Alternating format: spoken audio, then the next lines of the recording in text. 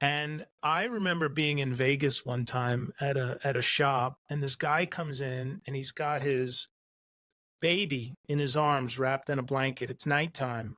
It's dark. I don't know exactly what time it is. And he puts his phone down and says, I just need 75 bucks. And the guy says, I could probably give you more. This is like a brand new iPhone. He says, I just need 75 bucks. It was Wednesday night. He says, I get paid Friday morning. I'm going to come back and get my phone Friday morning. Guy gives him 75 bucks transaction. And so while the paperwork's going up, he tells the guy, yeah, my baby's sick and I have to go to urgent care and I don't have the $75.